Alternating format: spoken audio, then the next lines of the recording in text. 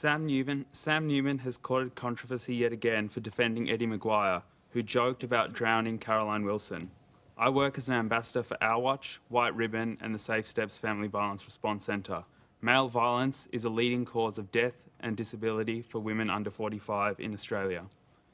My sister Nikita was stabbed to death by her partner in January last year with a meat cleaver. She was 23.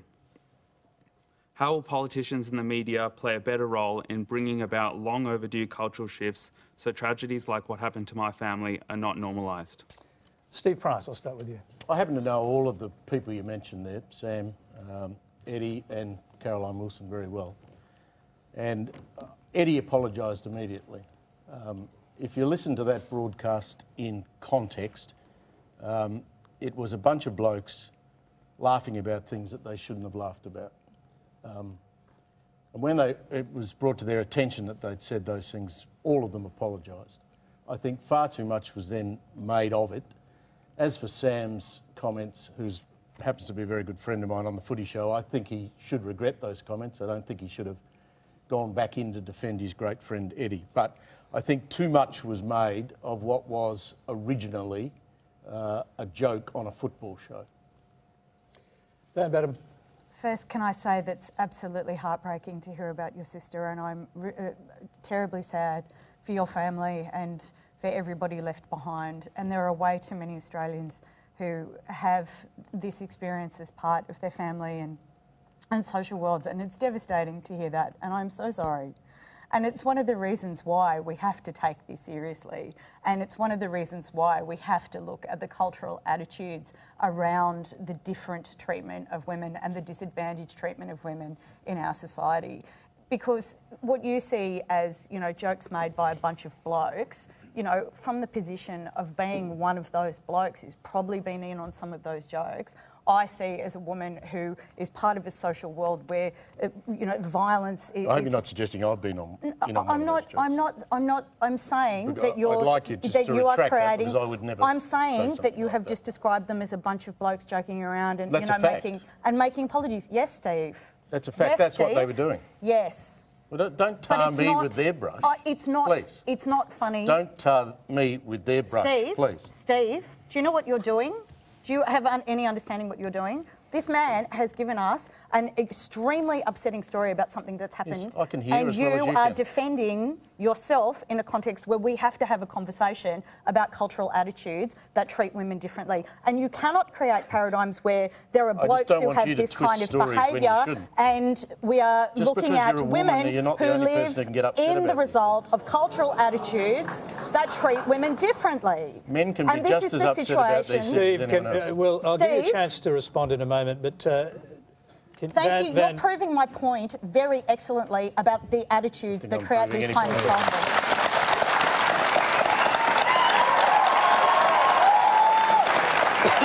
Okay, thank you. So I think we need to bring up that the challenges are multifaceted.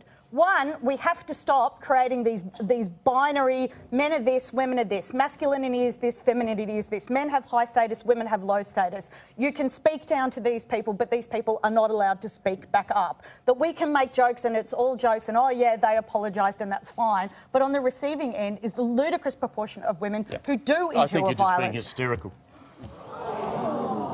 It's probably my ovaries making me do it, Steve. Okay. But we have to... Okay, sorry, I'd like to hear from the rest of the panel, because I think it's getting a bit too heated on this side, and I think the public can make up their own minds about that. Tanya Plibersek. I'm also very sorry to hear about your sister.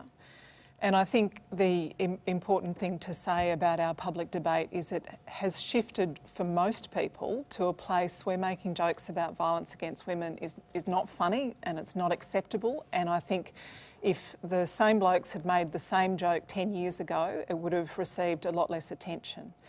I think that's a big step forward. I think it's very important that both Bill Shorten and Malcolm Turnbull have spoken up against violence against women, but also about the casual joking about it, because that's the first step.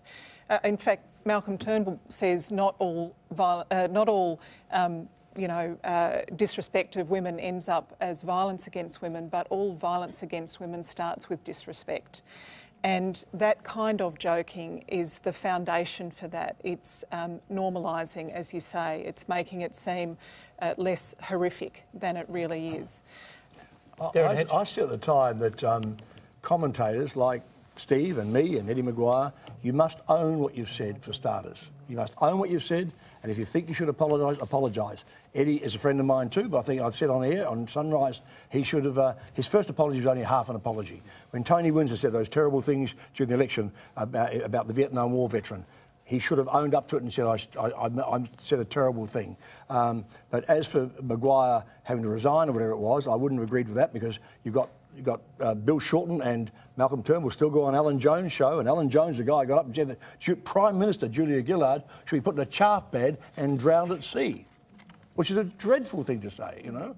And at the time he said, oh, and I don't think he ever apologised for that, ever. Just sticking to the context of the question, Sam Newman, of course, brought back into this and continued the attack on Caroline Wilson, saying to her directly on television, you're an embarrassment, you become an embarrassment. You'd still be talking if you were underwater, even if you were underwater. I didn't hear in the context of saying earlier that they might as well drown her. What did you think of those remarks? I didn't hear Sam's comments. Okay. I'm not a footy show watcher. All right, George Brandis.